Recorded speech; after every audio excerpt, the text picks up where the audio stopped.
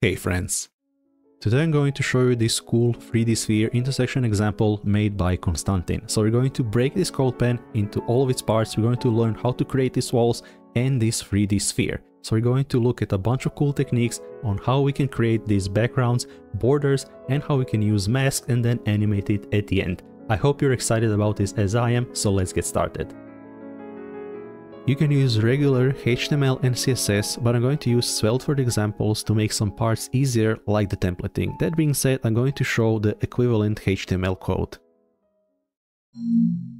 So the first thing we're going to do is in the markup, we're going to create this container with an item which has two surfaces, a top and a left div. The reason we have two identical surfaces is because they're going to serve as the back and the front for the wall, and then we're just going to space them out. And we're going to define some global variables in the root. Here we have some default colors, a border and a glow, which we're going to apply later. In our CSS, we're going to create a container with a width of 40 vmin, an aspect ratio, and we're going to position it relatively. We're going to absolutely position the item itself and set the inset so it takes the entire width and height, and we're going to apply our glow filter. The surface is also going to be positioned absolutely with an inset so it takes the entire width and height, and we're going to assign it a background of black for now. Next, we're going to style the surface. Instead of using this background black, we're going to apply a linear gradient with the colors that we picked. We're going to say background repeat, no repeat. For the size, is going to take the entire size. And for the background position, X and Y is going to start at the 0 coordinates. Next, we're going to apply our black linear gradient, so we get this border. For the background size, we're going to say that it should be 100%, and then we just need to subtract the border. And we're also going to base the background position on the border. To get the 3D effect, we're going to apply a transform style of preserve 3D on the container. Otherwise, all of our layers will be flattened. And we don't need to specify a perspective because we're looking at an orthographic view. So now that we're working in 3D space, we can transform the container by rotating it.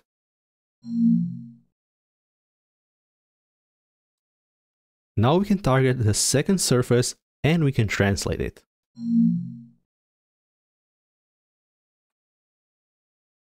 Next, we're going to style the top element. So we're going to specify a height of 6 vmin, we're going to position it absolutely, and we're going to repeat the same background trick by applying this linear gradient.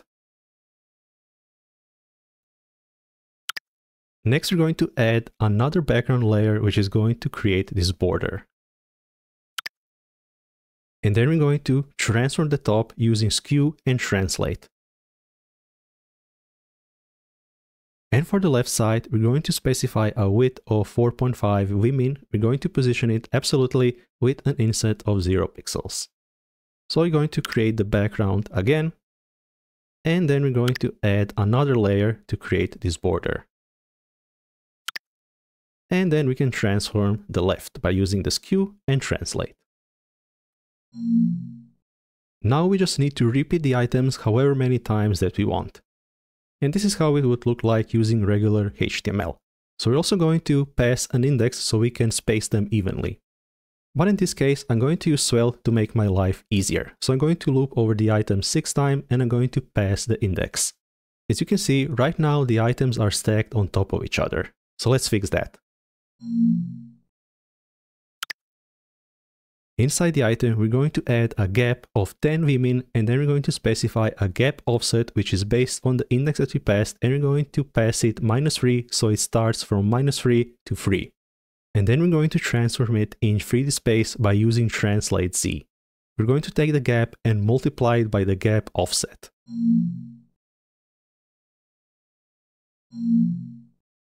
And now we have our beautiful walls.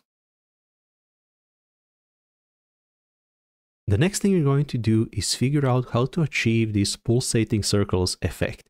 And we don't want to hard code these values because we can have any amount of items that we want. So we actually have to figure out a mathematical way to achieve this using some basic trigonometry. And it might sound intimidating, but it's simpler than you might think.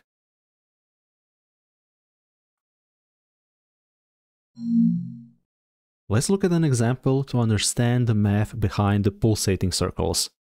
I'm going to create a container with 12 circles inside, and the circles are going to represent our walls. We're going to pass the index to each circle so we can do our calculations. Here I'm using some basic styles to create a circle. But the interesting part are the CSS variables that we declared. Here we have an angle at 0 degrees, and we want to calculate the circle offset by taking the entire 360 degrees of the circle and dividing them by 24. And this is going to give us 15 degrees, so we can multiply this by the index. And then we also have a radius of 25 Vmin, which we can use to calculate the diameter. And this is our x-axis, and we can also include the y-axis. We're going to base the diameter of our circles based on this angle. Let's specify the styles for the circles. We're just going to position them absolutely and give them an inset of 0 pixels. And we also have to specify the transform style to preserve 3D. And here I'm using a transform to space out the circles evenly on the z-axis. I'm going to declare an angle offset by using the index that we pass to the circle, and we're going to multiply it by the circle offset, which is going to be 15 degrees. Now that we have the angle offset, we can calculate the circle diameter. And this is very simple using some basic trigonometry. So we can take the angle plus the angle offset to calculate the cosine. And then we're going to multiply it by the radius. And we can also use the index to create some colors. Now we can specify a background for each circle by using a radial gradient and saying that the circle should start from the middle, and then we can pass in the circle diameter. So now we can use the angle, offset, and the radius to calculate the circle diameter based on the angle. Let's see what happens when you go from 0 to 30 degrees.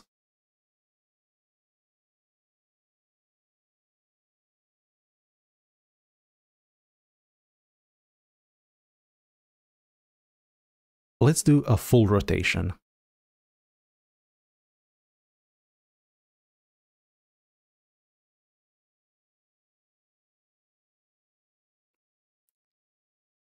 And this doesn't look that impressive until we enter the third dimension.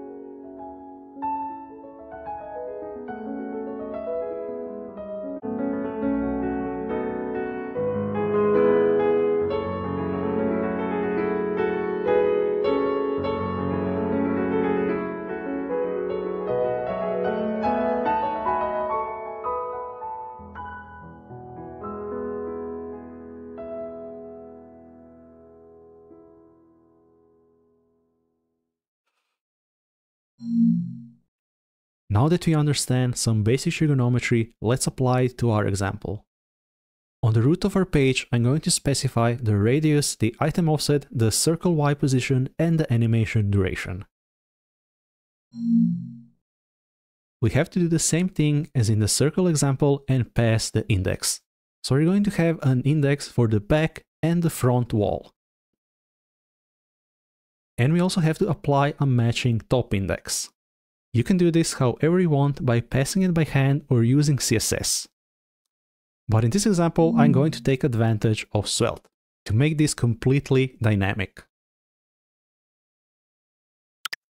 I'm going to specify this const index inside of this template to make the math a bit easier. Now we can specify the index for the back-facing walls. And then we can calculate the index for the front-facing walls. And with a bit of math, we can also get the index for the top wall. For the surface element, we're going to add another background layer, which is going to be a radial gradient. Now every circle has an equal diameter, which is not what we want. So for this reason, we're going to use some basic trigonometry. On the container, we're going to specify an angle at 0 degrees. And then when we have this surface where we calculated the angle offset, now we can calculate the diameter based on the angle.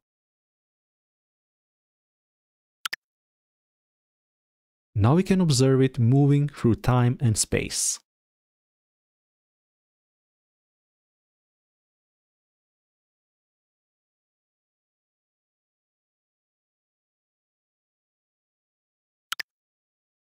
The only thing left to do is to use a mask to punch a hole through our background.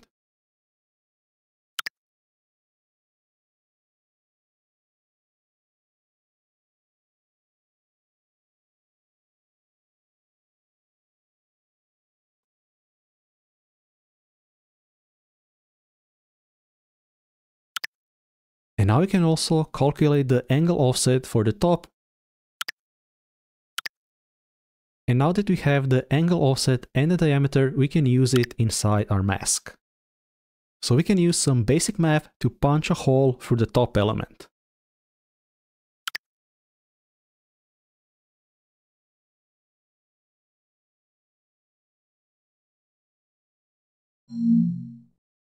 The last thing we have to do is to create the 3D sphere. So I'm going to create a ball container with a ball element inside of it.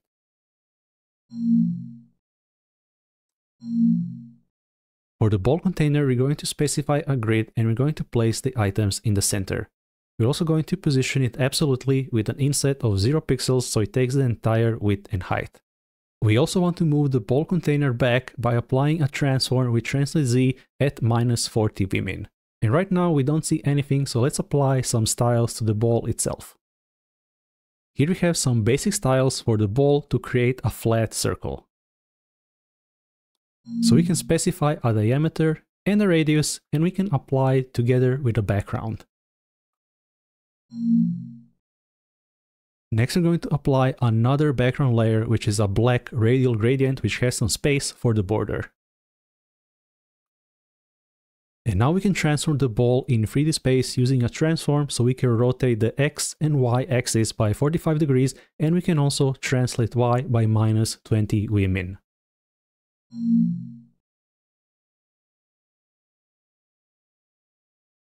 For the circle animations, we need to animate the angle.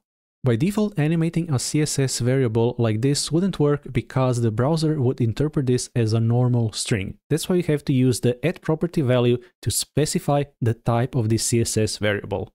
Now the browser can interpolate this value over time. We're also going to animate the ball container. Since the animation duration is 4 seconds, here we're saying at 0% we're going to transform it to -40 vmin. Then at the 10% mark, this is going to be opacity of 1. Then we're going to hold the opacity up to 50%. At 60%, we're going to animate the ball container to its last position, which is 40 vmin. And then from 50% to 60%, we're animating the opacity to 0. At that point, we're done, so we just specify the opacity to be 0 until the end of the animation. And you can play around with these values, and they're going to be different based on your values. The last thing we have to do is use the animation. So for the container, we can specify the angle animation. We want it to be linear and go on forever. And we can do the same for the ball container using the ball container animations with the keyframes that we specified. The CodePen example also uses a mixed blend mode, which we can create by overlaying this mixed blend mode element by using position absolute, saying inset 0 pixels. Then we can set the background and apply a mixed blend mode of plus lighter and set the Z index. Absolute cinema.